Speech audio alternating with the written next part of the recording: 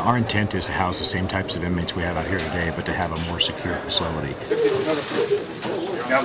Sheriff's officials have secured $100 million in state funding for the long-debated expansion of the James A. Musick jail facility, a minimum security jail that sits on a 100-acre parcel of county land between Irvine and Lake Forest. This facility holds about 1,250 people, and as of today, we're completely full. The $100 million secured Thursday brings the facility a step closer toward realizing a plan that would bring more than 500 new jail beds to the facility in an effort to ease the pressure of a growing Orange County jail population, driven by a recent influx of prisoners from the state correctional system. Our population's risen by about 10% over the last year, and we anticipate that trend to continue with the state prison population.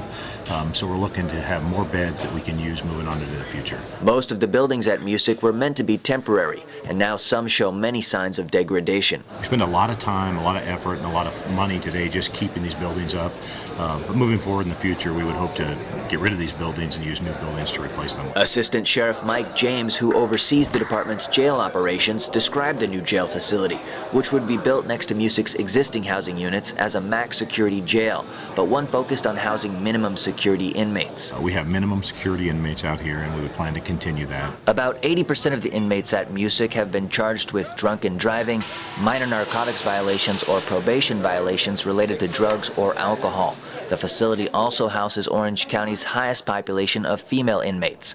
However, higher-level inmates could be booked into the new jail facility and held at Musick for up to 5 days before being transferred to the Central Jail or Theo Lacey. Although they declined to speak on camera, Irvine city leaders are fighting the transition at Musick from farm-like facilities to the new structure, saying the change would open the door to the potential housing of medium security inmates. Sheriff's officials say the intention is to keep Musick a population of minimum security inmates, but acknowledge that they could move medium security inmates to the renovated Musick in the future, should overcrowding at other local jails force their hand.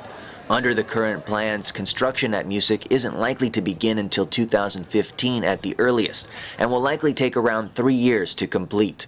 Rob Whitfield for OCRegister.com.